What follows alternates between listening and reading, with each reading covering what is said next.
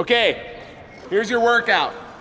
Every minute on the minute, so in an interval format for as long as possible. We're gonna do the first minute, 5 sandbag thrusters as a group. Okay, so we have the... I've worked on 2 different academies where I'm taken from the line and assigned to the training division as an academy cadre. Being a part of new hires' lives is important to me because I know how difficult it was to start.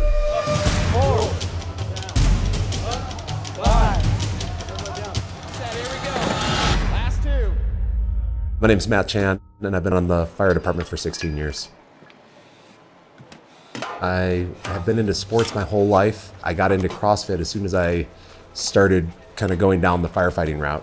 And eventually I took 2nd place in the 2012 CrossFit Games.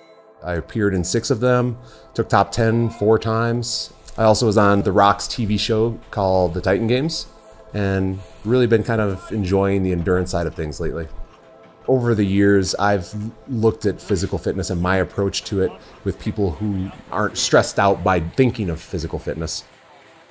A lot of times the conversation starts with, let's just go for 10-minute walks after each meal. Putting a backpack on, go for a ruck for as long as you want to go. And when they try something that they can be successful with and that feels good, that's where the big change starts to happen. And I think it opens up a lot.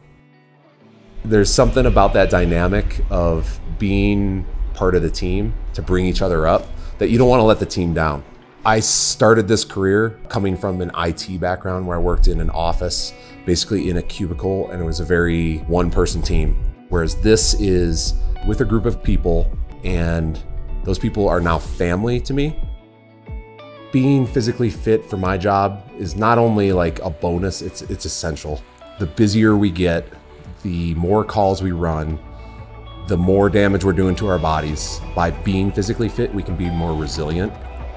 By showing my passion for the job, I hope inspires certain people to have somebody who maybe has a different perspective, not in your face, that is there as a resource for you. That's what I want to be for them. And one of the ways that I try to do that is just give them the information that I feel like I am most educated in.